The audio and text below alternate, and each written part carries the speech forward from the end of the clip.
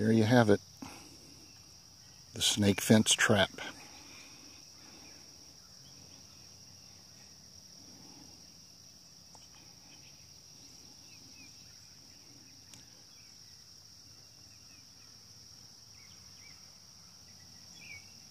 We put a little bit of mulch at the bottom of the trap, which helps with smaller snakes, like coral snakes, or this snake's only like 2 feet long, I think, this cottonmouth.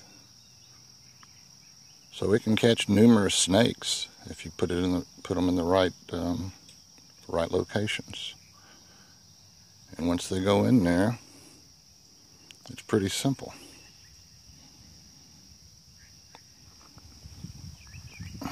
When you come around to check it,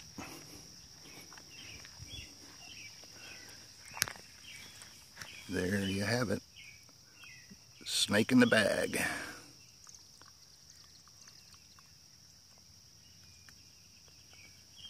Again, you just undo the bottom here, get him out, and I'm not going to do that right now because I'm running the camera.